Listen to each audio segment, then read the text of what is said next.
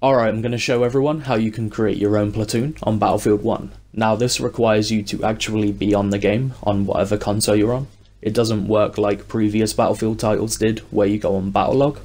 So anyway, once you're on the game, you want to press the left trigger and go down to Platoons. Once you're on Platoons, you'll get an option to create your platoon, but I don't have it because I've already created it. But anyway, you want to create your platoon, give it a name, give it a description, give it a clan tag, well, platoon tag. Once you've done that, you'll be able to manage everything to do with the platoon. It's that simple. Now, I know personally I went on Battlelog to try and create a platoon. I know a lot of people probably did the same. But yeah, if this helped you, leave a like, subscribe. Thanks for watching, and that's all for me.